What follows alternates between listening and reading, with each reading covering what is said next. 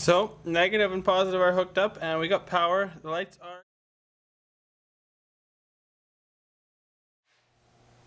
Welcome back to another episode of Dad's Toy Garage, and today we are working on my 1973 Celica, and the things we'll be tackling are getting some mounting points for the rear seat back, some metal shields. We're going to be fabricating those in the front fender aprons to protect the wiring harness that was relocated to the fenders, and a couple other small wiring details, and we'll probably get some power with the positive battery cable from the trunk.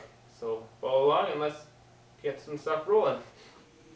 Back on the washer bottle solution for in the fender, you can see I've cut it up. I've got a rubber hose in there and it works well. The water doesn't leak at all through the system, and this end connects right about here to this tube, which fits right into here. What is leaking right now, I guess I did a little test, is the bottle seal itself on the bottom. So they'll need a bit of sealing done there, but I'm happy to say that this all works really well. So I'll get it together and then I'll show you guys sort of what it's going to look like. I shaved off the tab in the back here, the bolt tab. I think it doesn't need any tabs, it's in there snug enough. I can still open this without everything shifting, so that works really well for me. On the washer bottle here, I have now transferred or extended the wiring harness. It used to come out by the wiper motor over there, because that's where the bottle used to be. I've now extended it and it comes out here with this washer bottle. I picked up some new washer hose and I grabbed the old washer hose. I'm just going to take the fittings out of it, pretty much just this Y fitting. Now we'll do these. Like there's this one here and this one here, they go to the spritzer nozzles, and this one will go to the tank. This is the one that has to be made a little bit longer, so it's only like $2 for a little bit of hose. It's actually like $1.30 for 7 feet, so it's more than I need, but that'll work. So I believe this rubber seal is leaking for the pump where it contacts here. It's probably just dried out a little bit. So I'm going to put a little bit of windshield sealant around there and see if that holds to keep the fluid in.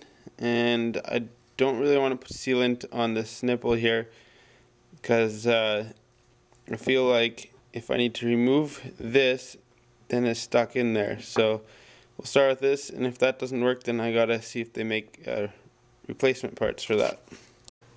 Looking up into the top of the wheel well here, on the driver's side front, there's my wiring. I mean, it'll be tucked in yet, but if you look at it, the stones are directly going to hit it, and I think what I'm going to do is kind of just build a metal plate that I'm going to weld in place there, and that should keep the stones directly off of there. This is the part that I have made to cover the wiring harness in the wheel well. Got a couple bead rolls in there, and then I've kind of rolled the edge. Here's my wire cover, I guess protection against the rocks and stuff. Let's get a little bit of a look at it here. Then we'll just pull this wiring harness up around here. It's gonna sit on here like this. Now I finished this little bit of cover here. It just kind of continues down here and goes here. This is kind of the goal for the wiring in this car, make it nice, neat and tidy. This is the Camaro marker light, the actual wiring and light part of it. And the light for this system requires a power and a ground. So they split off, that's why there's two wires in there. And what I've done is put split tubing over it. There's probably other names for it depending where you're from, but this is split tubing where I live, and then I've electrical taped it over. So that is the goal for all the wiring in this car, neat and tidy. So let's go throw that back in the car. Alright, one more corner light is now working. Got that wired up into the fender. I picked up these wire loom zip tie type clips. Got a little Christmas tree on the end. Was going to use these that clip into the loom, but they weren't working once he had taped over the loom, and I couldn't find anything big enough for my harness loom, so they'll get trimmed off yet. But they're kind of zip tying the wire harness down so it keeps it nice and tight. Alright, the next part of this build is going to involve this fender splash guard apron type thing. It's rusty here, through, and the bottom is kind of disintegrated. The other one is similar, so that's going to have to be fabricated. So let's get into that. You can see the pizza box there. That's going to be the shape as much as I'm going to be rebuilding. So that will be the next step. There is the new bottom getting welded on. I just have it tacked in. So now I'm going to finish up those welds. This is a side-by-side comparison of driver versus passenger side on my car. The splash guards in the front. And you can see I've rebuilt this whole section and the top. This side has this piece, but because I've stretched it out, I had to modify this a little bit. This one used to look this way. It was also rusty here, so that's why that was modified. This is all rusted out down there, so that is now fixed. This one needs to be done yet. Got the piece bolted into place, and it got a really nice fit. I think that'll work really good. And obviously the washer bottle is behind there. And I've added the drain tube. Let's see if we can get it here. The drain tube now comes right out the bottom, so that should help get all the water out.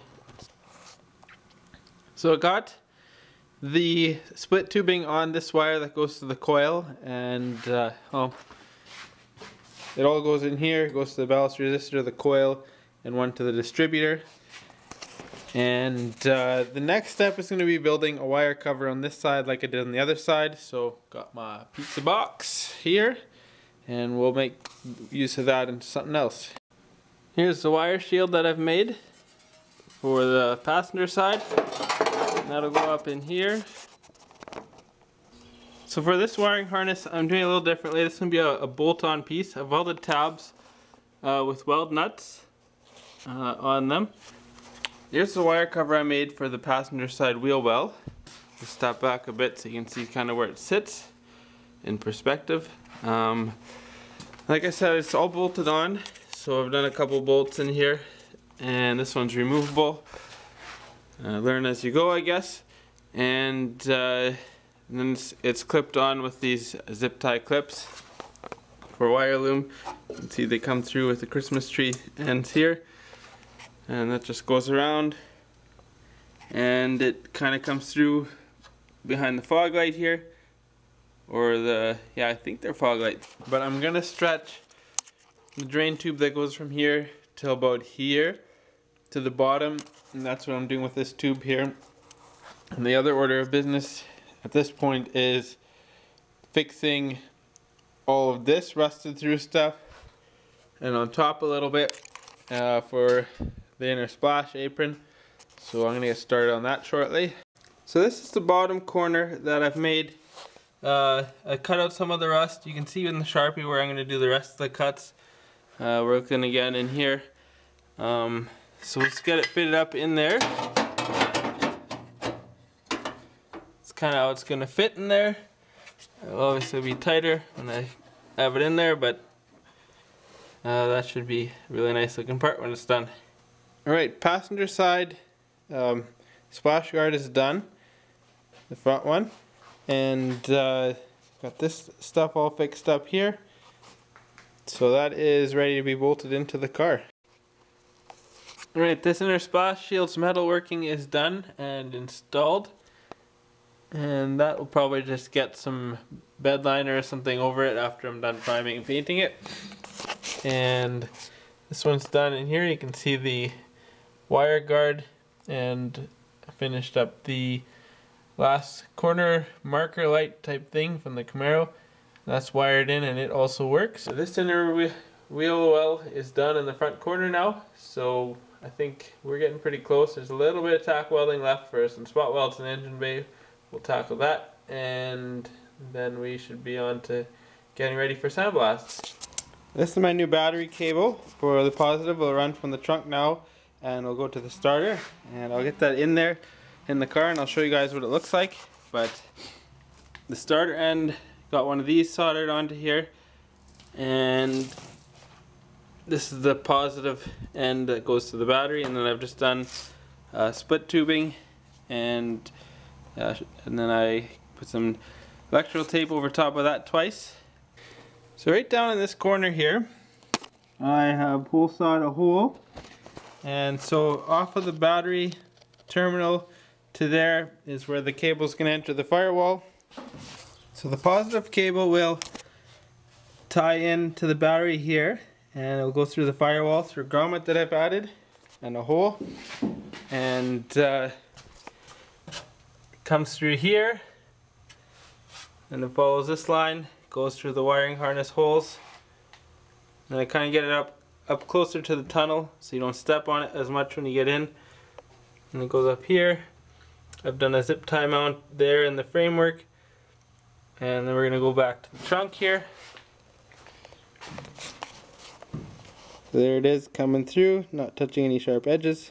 So we'll hook up the negative and make sure that all works good.